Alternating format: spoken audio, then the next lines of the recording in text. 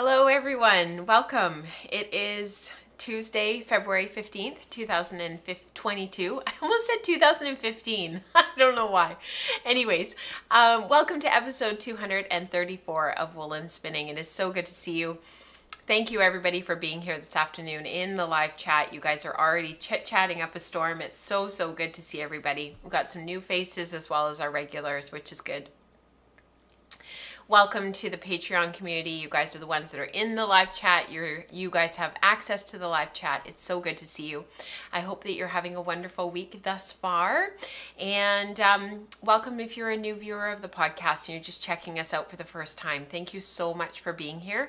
And to those who are returning viewers who check out the show week after week and are faithful viewers, if you don't mind taking a moment to like and subscribe, I would really appreciate it. And thank you for continuing to watch the show and to support us. It means a lot to me. So I have not a lot of projects to share with you that are actually like in progress, but I do have a whole bunch of planning that I've been doing.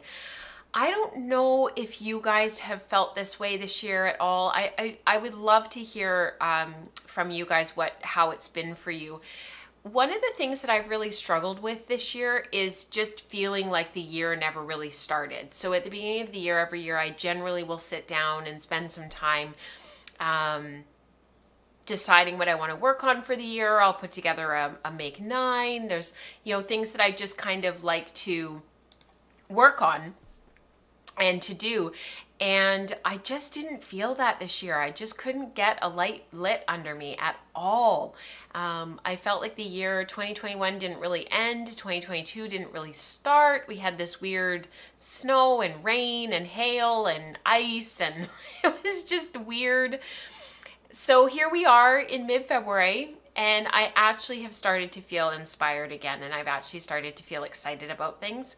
And I felt like I was plugging away on projects that I was really enjoying, and now I have an empty loom, and I have, actually that's not true. I have two empty looms. I've got the jack loom free, but I've also got my table loom free.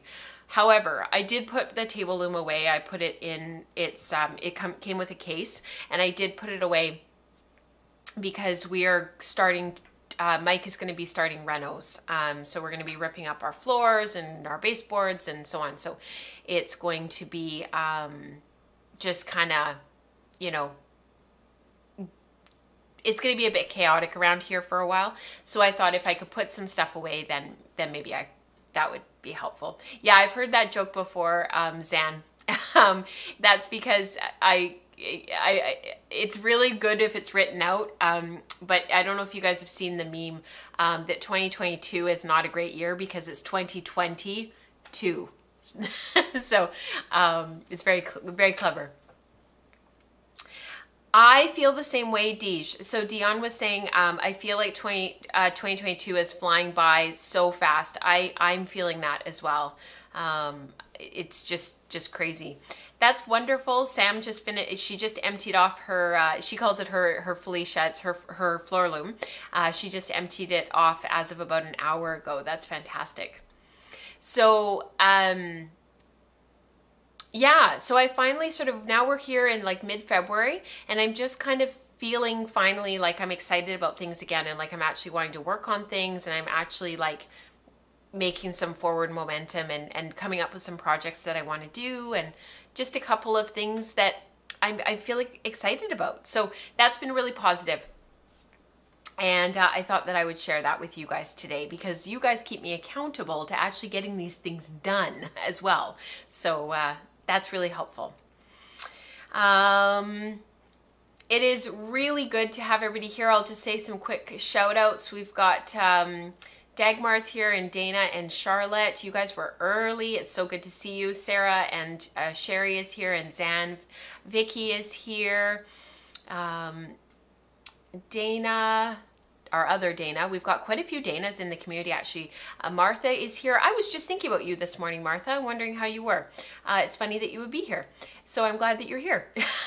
Dion is here, Eve, and one of our other Sarahs. Sharon is here, Allie, Sam, Amanda's here, Brittany is here, Kathy, Julie, my goodness, everybody's here this morning. Michelle and Glenda and Becca is here. Good to see you guys. I hope this time isn't too late. I know for the UK cohort, it's 9 o'clock your guys' time, but hopefully it's only an hour. Most people go to bed between 9:30 and 10:30, I think, out there in the world that is the real world. There I am going to bed at 8:30. Everybody else, however, I think goes to bed at a regular time. Elizabeth, San, who else is here? I think Christine. I probably missed a bunch of people, so I'm very sorry. But it's good to see everybody. So I'll tell you what I've got my works, my project planning that I'm thinking about. I've got some hand spun stuff that I'm excited to start, which is really actually well overdue and really needed. And I don't have any works in progress to share with you today. I threw my works in progress that I'm working on in the live chat, in the show notes, which is linked down below. You can get to the show notes in the link just below in the box. So I did throw them in there, but I don't really have any progress to share with you. So I thought we would skip that today, except for one thing that's on the loom. And yes, it is hand spun, so I'm allowed to talk about it. And then we've got a whole bunch of community participation. So let's just get into it because we've got a big show.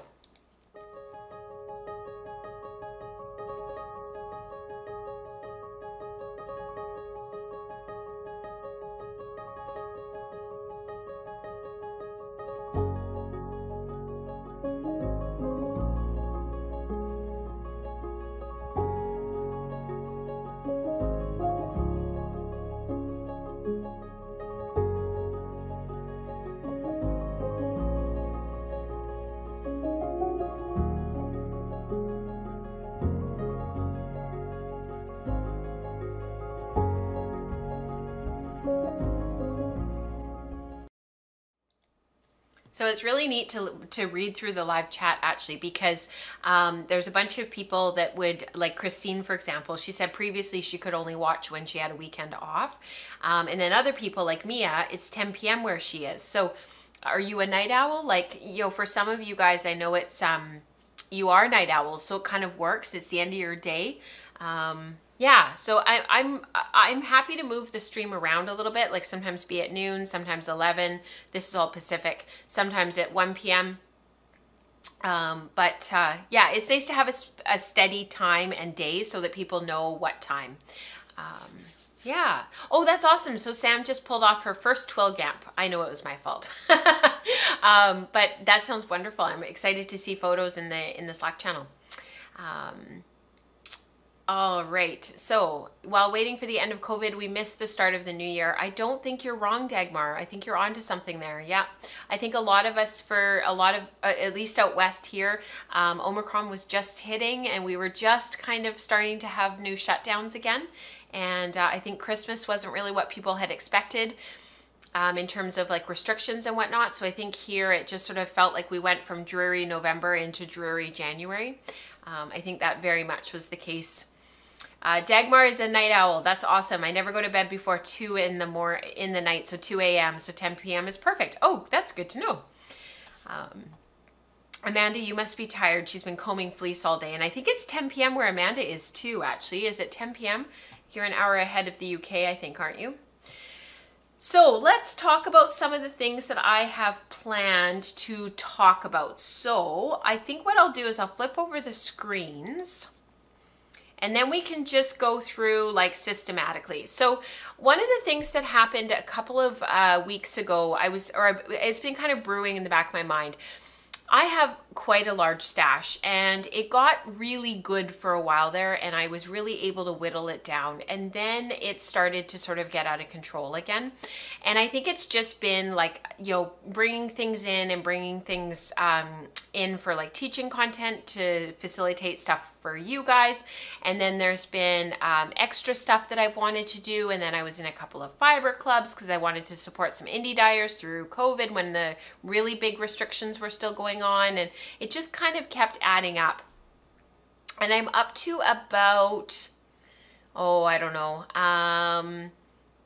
14, I think 14 or 15 bins of fiber now. And they're not massive bins. I have one here that I can show you. They're not huge. They're like this size. So they're not huge. This looks bigger than it is. It's not that big. I mean, when you look at it compared to me. But I've got like 14 or 15 of them now, and they're all full, and it's kind of like it's enough, you know. I'm at the point where I'm like, nope, I need to start emptying some of these out, and I need to actually start getting to like be able to see the bottom of some of this stuff. So the first thing that I've been working on that has kind of sparked this whole other idea is this. So I'll let you guys look at some pretty pictures while I talk. So this is Sweet Georgia Yarns BFL Silk, and this is in the colorway Tofino Road Trip. And for those of us who are from the West Coast out here and who've been to Tofino and spent any time in Tofino, know that like you can pull these colors out pretty easily. They're just totally those colors of that Pacific Rim rainforest. So I bought this at the beginning of COVID. There seems to be a theme here today. And I was with my friend Rebecca, who I don't think is here yet today. I know she's planning on joining us, but I don't think that she's here just yet. But she was here. We were at the Sweet Georgia studio for the last time. They were shutting down the next day. And that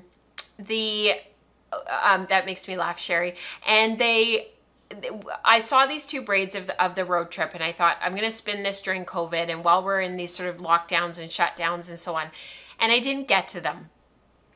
So I'm spinning them now. I've talked about the yarn quite a bit. It's a 3-ply fractal. The plan is that once it's plied and finished, that it will be somewhere between 20 and 22 wraps per inch. On the wheel, it's sort of when I do my ply back test and stuff, it's about 22 wraps per inch, but I do expect it to poof at least a little bit. There's only about 15% silk in there. The rest is BFL. BFL is not a particularly poofy fiber. It's not like Targhee or Polworth or, well, those are the two big ones that really poof up and really sort of fill in those gaps and have good bulk when they get washed and finished. But BFL is, you know, it's sort of a longer wool, but it still has that sort of, the reactivation of the crimp will bring it back a little bit, and there will be a little bit more loft in the yarn once it's washed and finished than it has when it's freshly plied and freshly off the wheel. So I was sitting there spinning the other night, and I was looking at some stuff, and I was spinning, and each of these bobbins for a 3-ply fractal, for about 75 grams per bobbin, has been about 3 hours of spinning for each bobbin. Like if I were to sit down and just spin straight through and not have any interruptions and no stopping, it would be 3 hours of solid spinning per bobbin, probably actually a little bit more. So it's been an intense spin, to say the least. And of course, I'm spinning very fine for a finished 3-ply of 22 wraps per inch. So the singles are about 45 wraps per inch. And so I'm just kind of in that sloggy kind of, you know, trying to finish it off. I literally have about this much fiber left. Like I'm down to the last little bit. I almost got it done this morning in virtual spin group, but I didn't quite get it done because I was queuing up everything for today's live stream while we were chit-chatting. And over the last week or so, I stumbled on some really great photos, and I don't have them to show you, but I will try to sort of put together a montage of some different photos that I felt inspired by, because it's more than just 1 or 2 projects from 1 or 2 people. There's been multiple projects that I've watched from a few different people playing around with different stuff. And Kelly actually posted one of the photos.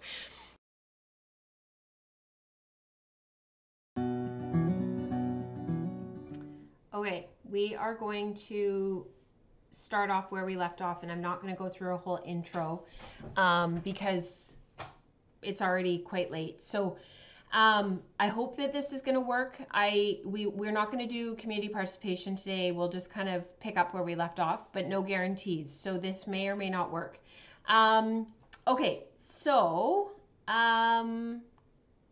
big stash. And what I'm going to do when I release the show this week, after this show, I'm gonna there won't be any live chat or any I'll take the 2 live streams, and I'll put them together and then I'll upload that, and that will be the show. So there's sort of this interruption that's happened in the middle because we had major technical issues, and then we'll go from there next week.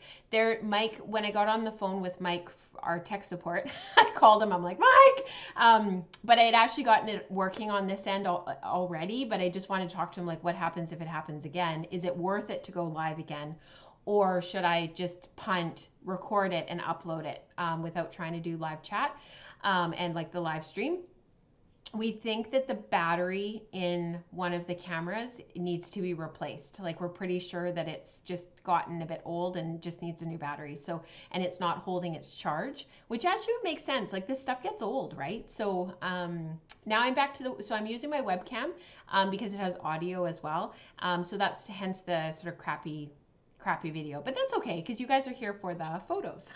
So what I was saying was I've kind of amassed this sort of stash, and I know Sherry had said in the previous chat that you know, that my 15 bins were like nothing compared to her stash. So I appreciate you know, that's the case, that a lot of people are sort of, you know, staring down the barrel of large stashes, and I really get that. And I think that was something that I had sort of started to think about, was like, I really want to sort of get on top of some of this, and because the thing is, what I have, I really want to use, and so it's sitting there and it's staring at me, and I want to use it, and I want to get into it. So this Tofino road trip had me going into my stash and sort of thinking about what could I put with this fiber that would work really well. And that was why I was telling you guys about these projects that I have recently sort of stumbled upon that I had really loved. And one of the commonalities that they have is that there's sort of this main color, this yarn, in the warp and sometimes also in the weft, but then it's sort of flanked by white. And so, like, whether it's a woven singles or a woven plied yarn, they've got the color going through the warp, either every pick or every other pick or every third pick or every fourth pick. There was a great fabric that Kelly, who's here, had posted that she had found that it ended up kind of looking like confetti, and it was going through the whole thing, and it just looked awesome through the fabric. And I've been thinking about that ever since. And I stumbled on a couple of projects on Ravelry, a couple of projects on Instagram of people who've done similar things with their hand spun.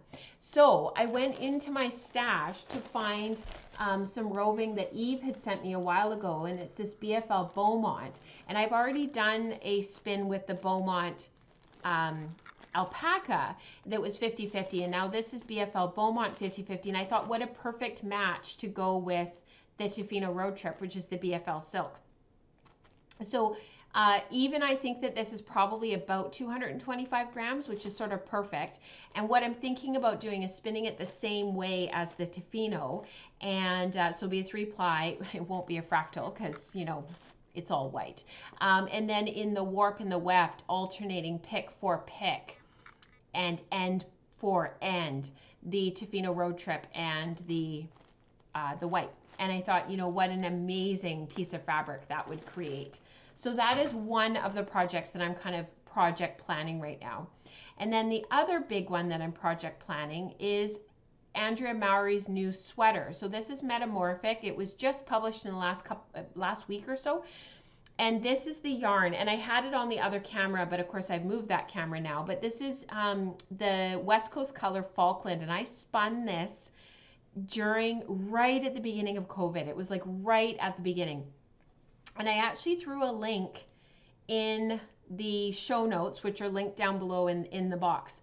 I finished this April 7th of 2020, and I actually spun it over about a week. I started it on Nora's birthday on March 29th of 2020, and then I finished it on the 7th. Like, that's how much spinning I was doing. So I know I included some photos, but I really love this yarn, and it's been hanging off of one of my branches that's sort of scattered around our house. And I thought, you know what, I'm going to take this down, I'm going to put it back into skein form, and I'm going to put it somewhere where I have to see it all the time. And then Andrea published that pattern and that sweater, and I thought, bingo, that's perfect. However, I need a contrast color to go with this. So the sweater is really deceiving, but it actually uses 2 colors. Falkland is sort of it's a fine wool. It's very bouncy. There's really good bulk to it. It bounces back right away. It's a really, really lovely fiber. It's one of my absolute most favorites to spin. I think Katrina's one of her favorites to spin is Targhee, and my favorite is Falkland. So both fine wools, but I just like that slightly longer staple of the Falkland, and I just love it. I love Falkland so much. So I'm thinking about my CVM, my gray roving that I had done. I used the taupey brown for the background for the main color of my Spark cardigan. And I'm thinking, and I have another half fleece because I had split them with Greta. I have another half fleece that was gray. And I thought, what a perfect marry of these two to work towards that. So 2 big spins coming up that I'll just kind of work my way through for the remainder of the year with the goal of knitting this sweater. That's kind of the long-term plan. It's very similar to the Weekender. She's just changed the collar a little bit and changed the upper part of the sweater. But I really like the effect, and I had the yarn already spun. So I've got more than enough yardage, and I just have to do a little gauge swatch to make sure I'm not too far off with my gauge, but I think I'm okay. So thank you guys for coming back. I'm sorry about the hiccups with the live stream. If something like that happens in the future and you're not a part of the Slack channel, wait like 5-10 minutes and refresh the Patreon post, and the link will probably be there if I was able to get back on. So there's no other way for me to kind of communicate with people if they're not in the Slack channel. And I know that the Slack channel isn't for everybody. Not everybody wants another place to have to check stuff. But it does mean in the Slack channel I can be in direct conversation with you guys really quickly and get in there right away and say, hey, this is a new link and we're up again. So if you're on the fence about the Slack channel, that's one advantage. But touch wood and blue, we haven't had technical difficulties for a long time. So I am very, very thankful for that. But I think Mike and I have been doing this for long enough, and I've been doing it for long enough, and I'm very techie, that we've kind of worked out a lot of the kinks, which is really good. So Eve said it was very generous of Rachel to give us an interlude so that I could grab a cider. You're welcome, I guess. Oh, Dion bought the pattern as well, so we'll have to do a little knit along together, Dion.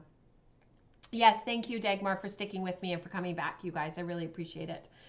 Yeah, so that was the second thing that I am planning, and then the third thing that I am planning.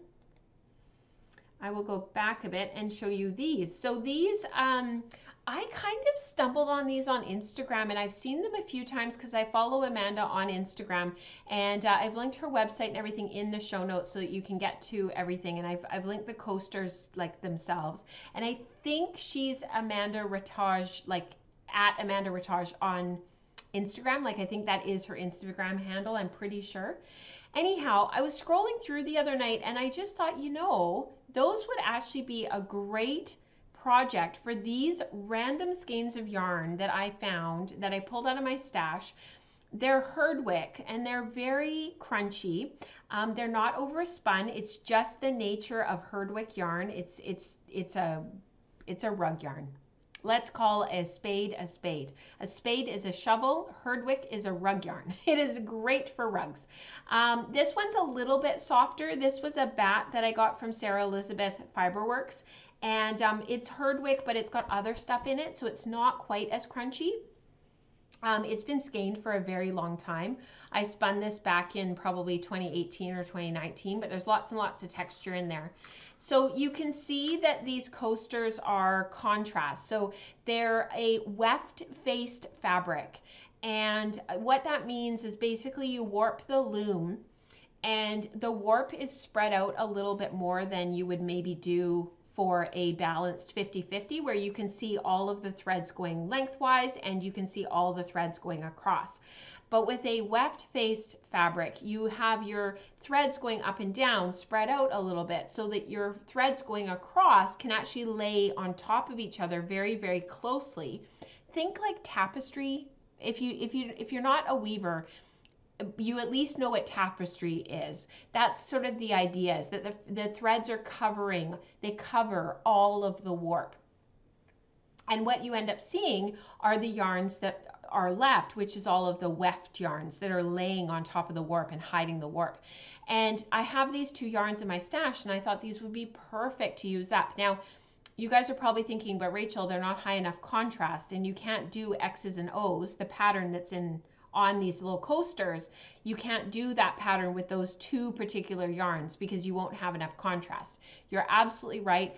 So I've got some stuff in my stash. I've got some really great, like, really hardy, toothy wool in my stash that I thought would be really great to spin as contrast. So they're very, very, very dark, and these would act as sort of the background, and then the darker yarn, the darker wool can go on as the X's and the O's, and I'll end up with sort of 2 sets of coasters because I can just weave until I run out of yarn. So this is another long-term project. So you don't need a lot of yarn for these, which is really nice. And she put on a warp of, I think she put on like a 1.6 yard warp. Like, it was very, very, very short.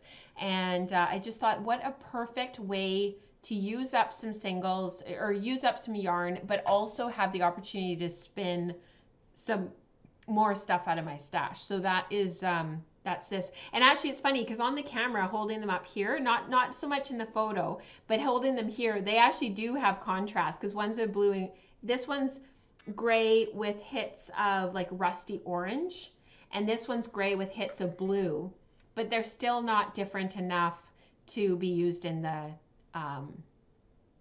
coasters. So that's okay. I'll do a third really, really dark, hopefully almost black, if I can find it in my stash. What I'm thinking of, I'm just hoping I still have it, and that will be the contrast for those. So super, super fun. I wanted to delve into sort of playing with weft face fabrics. I love the look of things like croquet bract, and I've got tapestry coming up for my unit 4 in the fall. And so I just sort of thought I'm going to start sort of tiptoeing my way in and just dipping my toes, if you will, into sort of some other sort of weave structures, some other fabrics, but with the caveat of doing it with my hand spun. So that's the key. Thank you for your patience, you guys. I see people have found us, which is so good. So thank you. Dana said she can't stop thinking about that sweater too, so she's planning on knitting one as well. So you'll have to jump in with us too, Dana. And yes, I knew I had missed a question. Thank you, Kelly. She said, is the Tofino Road Trip a colorway? It is a colorway. It is that colorway, the one that I was talking about. The Tofino Road Trip, it was that colorway. Yes, I love Herdwick sheep. They look so cute. I agree with you, Sam. They are cute, but their fleeces are toothy. They are toothy. Just did a tapestry workshop at Guild a couple of days ago. It was loads of fun.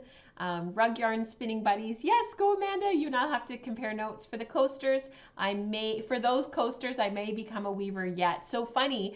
Oh, no way. So Dana has a lovely horse named Exo. That's cute. The coasters, I'm actually going to throw these on my table loom. I'm not going to try to warp up my floor looms because I would lose so much warp. And it's such a short warp anyways. I'm hoping that I'll have 2 sets of coasters to pull off because I'm hoping for about 6 to 8 for each set. And I think that I could do a lot more and get a lot more of the warp off by doing that on my table loom. The other thing I was going to mention is the white of this pattern. So the white part, that's the fringe and the hem stitch, and there's 4 picks of that white before you start weaving this stuff, the X's and O's in the background. It's just 4/8 cotton. So you guys probably have 4/8 cotton in your stash. And I was actually thinking about, I've got some gray 4/8 cotton, and I was thinking about using that instead of the white. So just a little bit more muted, a little bit duller, not quite so white. So I could also do a heart mat and alternate the skeins. A hearth mat, and oh, that's not a bad idea. Huh. have a plan for a table runner for some hardy yarn that I spun up. That's a great idea. I think there's definitely a use for these yarns, and dipping my toes into some sort of rug type things that maybe isn't a rug for the floor, but coasters, a hearth mat like Charlotte said. I think there's just some great ideas. So thank you guys. And then the last thing that I was planning this past weekend was, and then we'll talk about some of my works in progress. I don't have any major works in progress to show you, but I have a couple. One of the things that I have to do for my GCW, which is the Guild of Canadian Weavers Basics certificate, which I'm working on right now, is I have to show a good use of M's and O's. So M's and O's is a weave structure. It's a weaving pattern, a weaving draft. I included it to show you so that you would know what I was talking about, especially the non-weavers in the crowd. And I went through my stash of 2/8 cotton, all of the tubes that I have, and I laid them all out. This is on the floor in our bedroom below my warping board.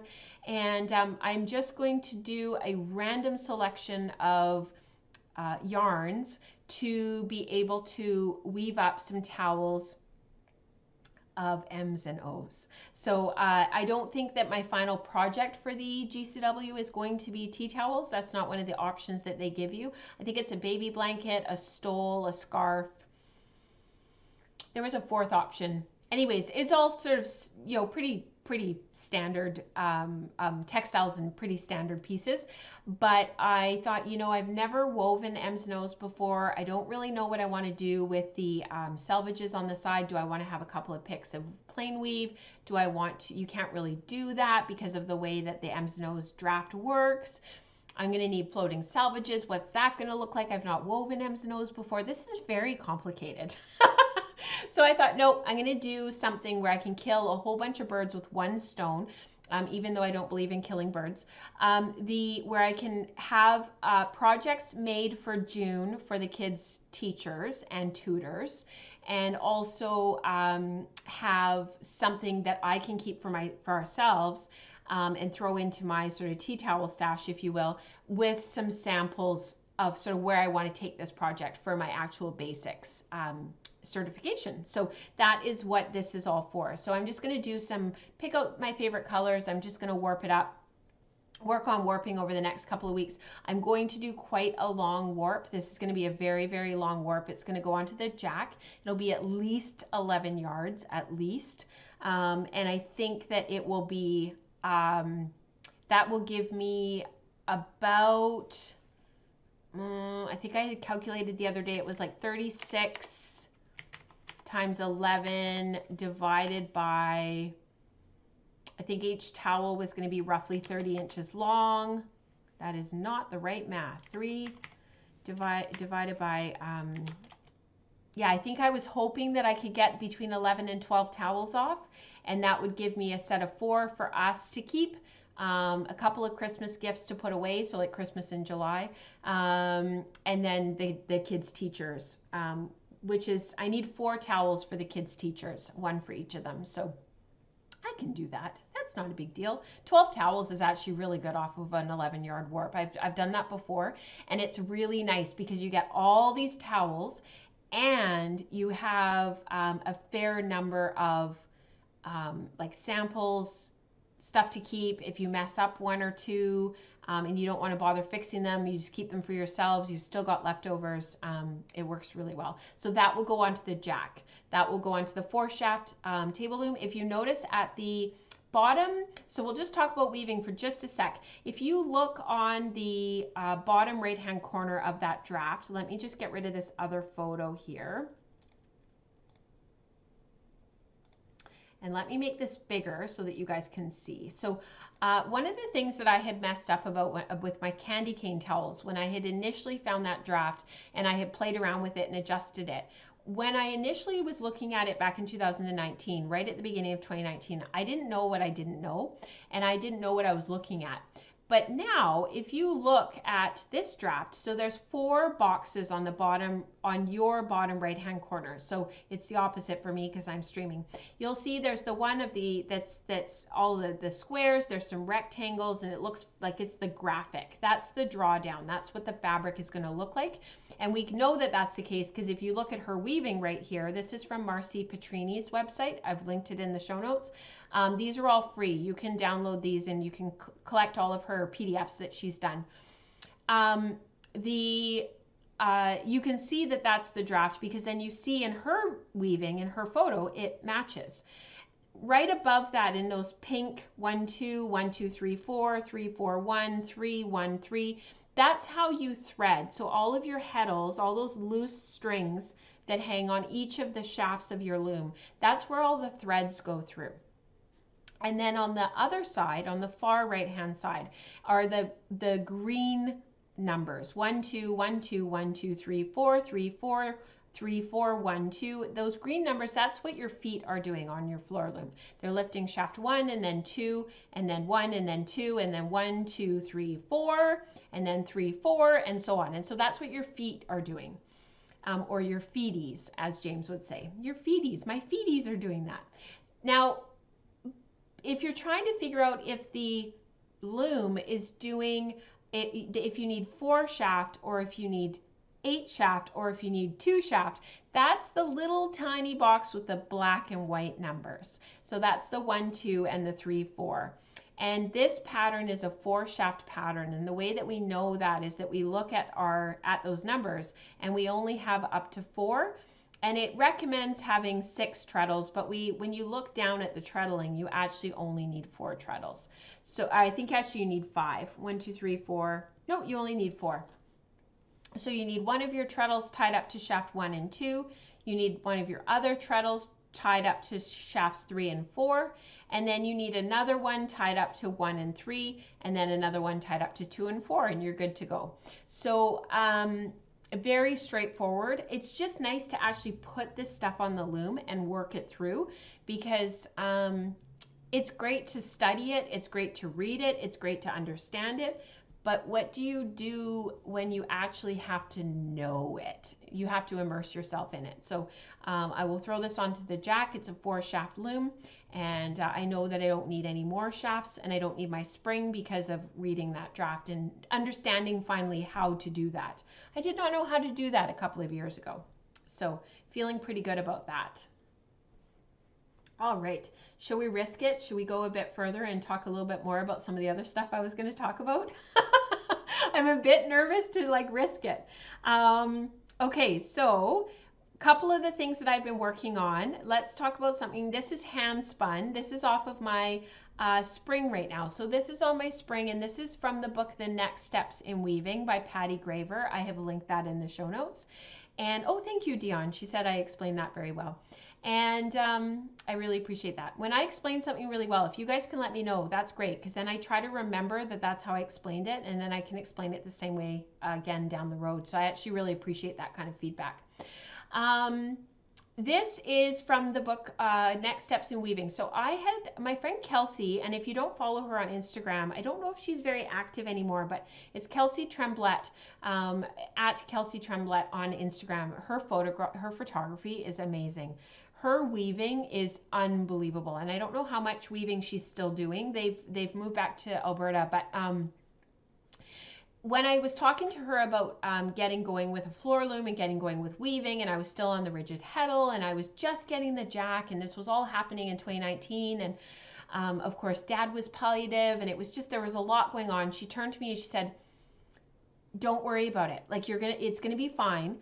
Get the book Next Steps in Weaving by Patty Graver." Now there's gonna be a rush on that book, and just start at the beginning and work your way through and weave everything. And by the time you're done, you'll be really well-rounded and you'll understand a lot of the basic weave structures. You'll understand summer and winter. You'll understand Huck. You'll understand Bronson. You'll understand overshot. You'll understand all of the twills. And she said, just work your way through from the beginning, start at the beginning and just go all the way through. So I haven't done that. I fully intended to. That was absolutely my plan. However, I've gotten a little bit sidetracked and a little bit distracted, and there's been other things, and I progressed a lot quicker with a few other resources that I didn't expect. And I certainly never expected to be joining in on the OHS Unit 1 back in the summer. When that opportunity came up, that completely threw me. I wasn't expecting it. I didn't anticipate that at all. I'm incredibly grateful for it. But one of the projects that kept coming back to me again and again and again was this overshot sampler. So it's very small. I talked about it last week a little bit, but if you're stuck with where to go next with it being a beginning weaver and trying to get going, I would highly recommend getting this book. And now that I've woven a few of the samples that were from the book that were like the rote, kind of this is what you do, these are yarns that are called for. So it was 10-2 cotton for the warp, and if you're not a weaver, these numbers don't really mean anything. It's totally fine. Don't worry about it. It's just really fine. So the white is 10-2 cotton, mercerized cotton, so it's the shiny cotton. It's not the matte cotton. And then it called for this weft, 3-2 cotton, mercerized. It's shiny. It's okay. It's been fun to play with. I haven't played with that weight of cotton before, so it was fun to play with. I made lots of mistakes, and there's treadling errors and whatnot. But then as I was progressing, I was like, I need to pull out some of my little bitty bits and bobs of hand spun and start playing with that. So that's what I started doing. So this is actually kettle dyed Cheviot from socks that I did years ago.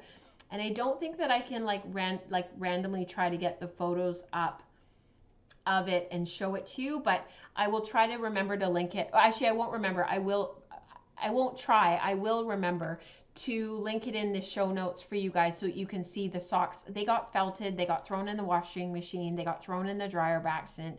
They would have been fine if they only went through the washing machine, but they got thrown in the dryer by accident. They were my favorite socks that I had ever made. I was heartbroken, but I had some of the yarn left over, and I had kettle dyed this yarn myself, and it was sort of just an experiment. I was just playing. I didn't really know what I was doing. I felt like Cheviot was probably a good yarn to start with, because to start sort of playing around with kettle dyeing, because Cheviot, it doesn't felt really super easily. It clearly does felt at least a little bit, and if you push it hard enough. So I just threw the link in the live chat, but of course when you guys are watching this later, you won't have access to the live chat. So I'll put it in the show notes below. So I will link the socks that I had originally made in the fiber in the show notes. So just look as you go down the show notes, look for on loom, the Cheviot sampler, or sorry, the overshot sampler, and then I put the hand spun ends. And then I went through my stash, and I can't really reach them, but I found a whole bunch of other stuff. This is just a few of them, but I found a bunch of other stuff that's sort of in my stash. This was Into the World. The camera's not great, so it's not gonna be able to pick up these photos very well, but or these colors very well. But I thought, you know, I'll play around with some of this stuff as well, and just play around. See, I'm looking for yarns that are about 16 wraps per inch. That seems to be what works really well to get a balanced weave, where the white, the background, which is plain weave, is a balanced 20 ends per inch and 20 picks per inch. If I went with a thicker yarn, it didn't really work, and I pulled it out. And if I went with a thinner yarn, it didn't work either. So the 16 wraps per inch, give or take a little bit, seemed to work really super well. Eve was asking, is the book for a 4 shaft or 8 shaft? It's for 4 shaft. And looks like that looks like Florentine embroidery. Not sure if it's a version of Bargello or something different. It's just the way that the blocks weave, because yeah, it does look like Bargello. My mom has made Bargello quilts over the years, and they literally look like this, where you have the moving blocks, and it's done with twill overshot, and all different types of threading patterns and all different ways of explaining it. I will spend some time, as I get more comfortable, I will spend some time on Welford Weaves, sort of explaining overshot and giving you guys sort of a little bit of, helping you understand a little bit about what overshot is and the structure and whatnot. For those where it's just an introduction, you're just kind of starting to figure it out. because that is certainly where I am at. I'm just starting to figure it out. So yeah, I adore the colors of your hand spun weaving. Thank you, Suzanne. I appreciate that. Thank you. Yeah, it is 4 shaft. I'm positive. It's a great book. Sam says hers is next to the bed. I'm not surprised. It's one of those books that sat next to my bed for the longest time as well. And I just kept looking at it and I kept reading through it and I kept explaining it coming back to it again and again and again. I think she explains things really well. I do think that there are a few, I'm saying this in as constructive a way as possible. I think there are some things that could be explained a little bit more fully, but if she had, the book would have been massive. So I think that you need to plan to also reference other sources for certain things. Like it really is just kind of an overview of what you can do next and giving you on a platter some really perfect projects to be able to use as a jumping point to taking that particular structure further. So, you know, these are the twills. These are some of the things you can do with twills. These are some of the things you can think about to start to push your knowledge away from just plain weave into learning about twills. Here's a project, and then she kind of goes on to the next thing. So, and then if you want to go deep with the twills and you want to go to the next level, then you progress from there. So, yeah, the overshot samples in the book don't have good contrast, so that makes it harder to totally agree. There's a couple of photos where it's really hard to tell what's happening in the samples themselves. That was one of the other things about the book I think that could have been improved was the photography, because sometimes there's photos of something where you're trying to get an idea of what that thing is, and it's not photographed from far enough away. Does that make sense? Sometimes it's great to have photos that are right in close and they're really detailed and they're right there and you can really see, but then you need to also be able to see what the thing looks like. And so it needs to be, the camera needs to be pulled away, and the thing, whatever it is, needs to be photographed in completeness. And I think that's lacking as well. So, yeah. All right. There was one more thing I want to share with you guys. So I pulled this off yesterday. I am incredibly happy with it. It is my final twill gamp. So this was part of the School of Sweet Georgia weaving twill on 4 shafts. Felicia had come up with a sort of a draft and a gamp as a jumping point for people. It is, if you want to, it is also something that you can use for your GCW for your twill gamp study, which was of course why I had already started working on mine and planning mine. It's done. So this was my 5th one. It is my final one.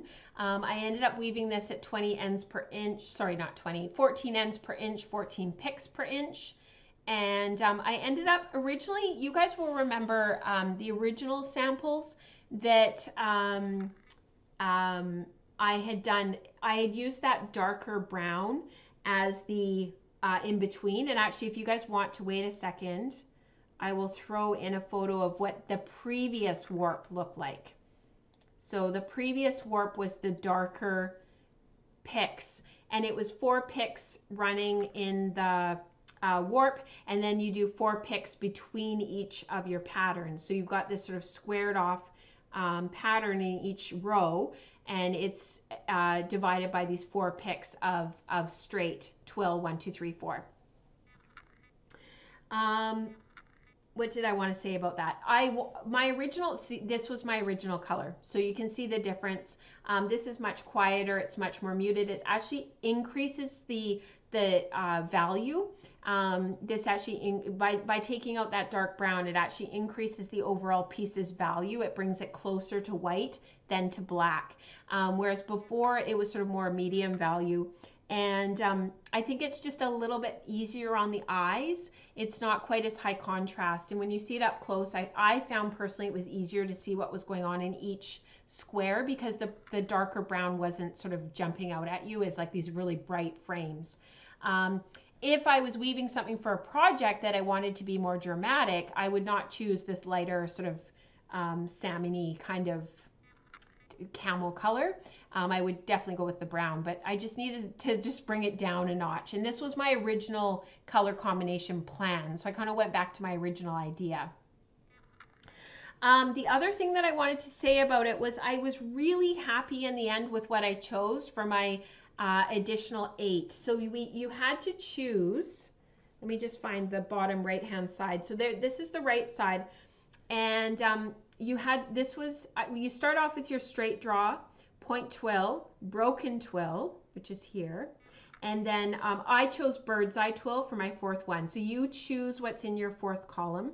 And then you weave those trope as writ or as drawn in. So that's basically what's going on in your threading is what's going on with your treadling. So you basically take your threading and then you treadle it. So I start off with a straight draw, point twill, broken twill, bird's eye twill. I love this. The bird's eye twill treadled on the straight draw. I love that. I don't know why. There's just something about it. I just love it.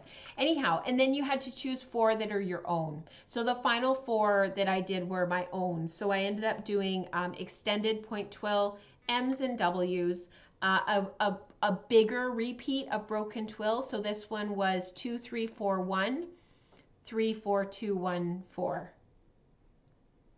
Yeah. So 2, 3, 4, 1, and then 3, 2, 1, 4. So that creates this pattern here. And then finally I did rose path. So really straightforward, really happy with the results, and that is done and dusted. So that means I've got my color gamp done and I've got my twill gamp done. So I'm really, really, really happy about that. So happiness all around. Looks so beautiful, Rachel, inspiring. Thank you, Suzanne. That means a lot. And just catching up with chat. I know we've lost a lot of people from the podcast being having to be regenerated and the link having to be regenerated. So again, I'm sorry about the technical issues this week. Thank you so much, Charlotte, for your kind comments about the GAMP. Thanks, you guys. It's nice to have it done. Like, it's just nice to have something else sort of finished and have the loom free, right? Like knitting needles free, loom free. It's just awesome. Christine, she says, I'm amazed at how you've embraced such a steep learning curve when it comes to weaving. So thank you for saying that, Christine. I don't think that if somebody had told me back in 2016 when I first got my very first rigid huddle, if somebody had told me 6 years ago that weaving had this steep of a learning curve, I'm not sure I would have given up my rigid huddle. I'm not sure that I would have left rigid huddle weaving as quickly or as willingly as I did to move on to a floor loom. I was so excited to get onto a floor loom, and I had that opportunity to get onto the 27-inch Jane and get onto the table loom. And Jeanette from my guild, who's also the Jeanette that Jane Stafford talks to off camera sometimes, that is the same Jeanette. She is lovely. She's an amazing person. And she was just so encouraging. She was like, it's going to be fine. You're going to be fine. It's going to be okay. Like this whole world is going to open up to you. Like, just do it. And I remember sitting there going, oh, okay, sure, yeah. If I had known, I'm not sure I would have been such a willing participant. But in the other hand, ignorance really is bliss, because you just don't know. You don't know what you don't know. What has been more challenging and what has been trickier is there's all of this information out there, and there's all of these places to find this information, or theoretically there is. But a lot of books are out of print.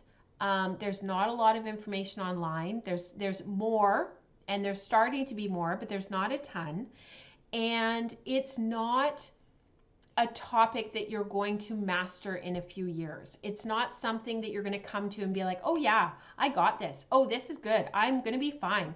I'm going to get this project done and this project done, and I'm just going to be trucking along. Because the thing is like, once you've done that project and you've mastered that thing, then it's like, oh, but what if I do this? And what if I do that? And what if that's not how that weaves up if I change X, Y, and Z, or maybe if I only change X. And what do you mean this is only one structure within this entire category of weaving? And what do you mean I now have to make a profile draft? And what do you mean I can weave it in 3 different ways as overshot, crackle, and I don't know, what's another one? Overshot, crackle, or monk's belt. Like, it's a whole other language. It has its own jargon. The equipment is highly specialized. The yarns are very specific, and they're very different from what we teach for when people are first coming to spinning. So that's a whole other learning curve that we haven't even talked about yet on the podcast. Because we teach spinners to spin knitting yarn, not weaving yarn. So how do we teach how to spin weaving yarn? How do we do that? I don't know, you guys. Tell me, and then I'll do it. Tell me what to do, and I will do it.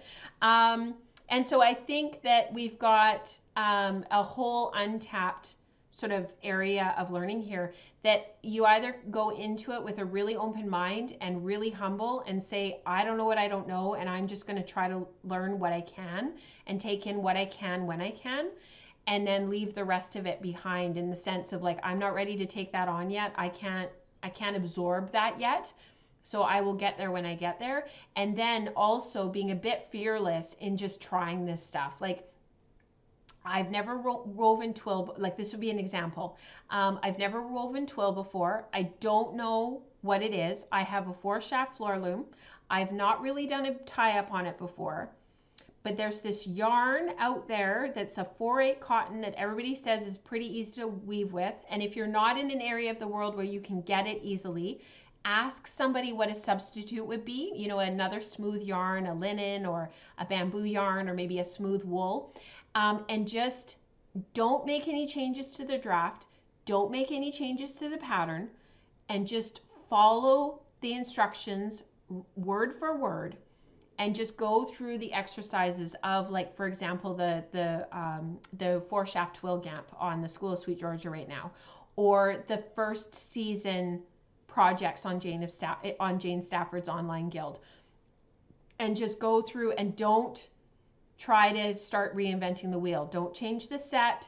Don't change the yarns too much.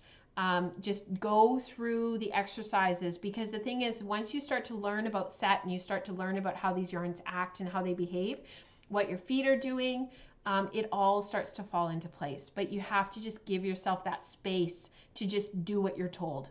Because with weaving, one mistake,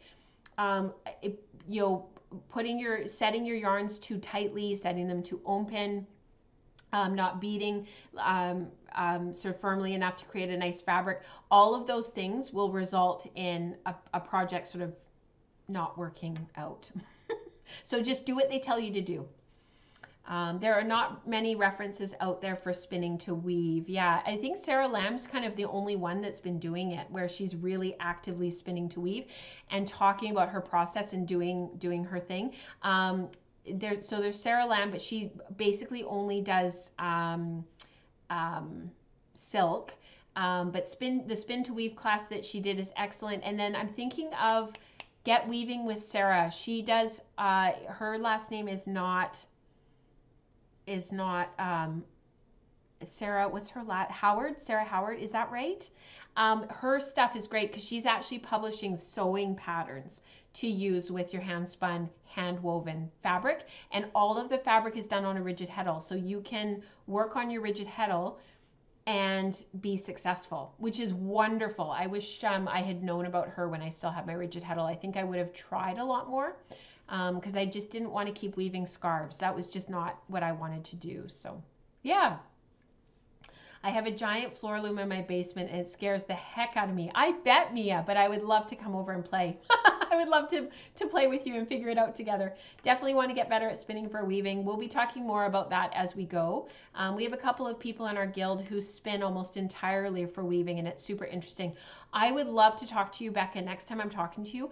I would love to talk to you, or maybe send me a note. What are some of the key differences that you notice in the way that they talk when they're spinning to weave versus when we talk and we're spinning yarn? to just knit with or just to spin yarn. Like there is a difference. I have noticed a difference, and I would love to hear from others what they think some of those key differences are, because it's super interesting. Yeah. All right. There's a coat that Dion wants to make. That's awesome. I want to make a coat too. We've got lots of alongs to do, Dion. If you guys haven't checked out Wool and Spinning Radio this month, it was with Dion, so I hope you guys check it out. And oh, thank you, Charlotte. So it is Sarah Howard. Definitely check out Sarah Howard. She's based in the UK.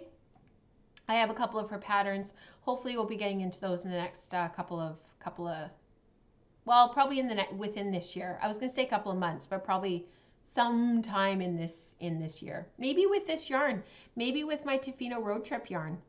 Maybe once I get it all woven, one of her patterns would be perfect to use that yardage, because I have two of her.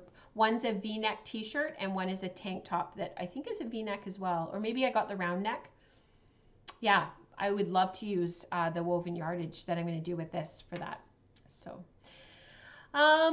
yeah, less elasticity for sure, Eve, but I don't think the higher twist necessarily. I'm really starting to kind of tiptoe back from the whole high twist thing, because after my experience with my Unit 1 stuff and some of my experiences with the stuff that I'm working on for the GCW certification, honestly, the yarns are not high twist at all. They are barely held together. So yeah, I'm not quite so sold on the whole high twist thing anymore. But we can talk about that more next time. So I think there's a difference in density in knitting yarns versus weaving yarns. That's a really good comment, Dion. I think weaving yarns are much denser. Maybe not much, but they are denser for sure. I think that's a really good comment. Yeah. Sarah Howard, Get Weaving with Sarah. She has a lot of her patterns on Etsy. So definitely check those out. So it just needs to be strong enough to make it through the weaving process. That's exactly it, Amanda. We were just talking about that a couple weeks ago. I think you're bang on with that comment. I think you're absolutely right. So, okay, guys, I'm going to say goodbye. I hope you have a wonderful day. This will be a little bit delayed in coming out and being released, because I will put the 2 episodes together, the 2 live streams. I will put them together and I will render them, and I will upload them for this evening. So if you're looking for the podcast and you haven't found it yet, and you've just watched it and you've just found it, that was why there was a delay. It's because I wanted to put the 2 together. So I will leave the live stream, those 2 links, I will put them in the show notes once this is all fixed, so that if you want to go back and watch with the live chats, there will be 2, part 1 and part 2.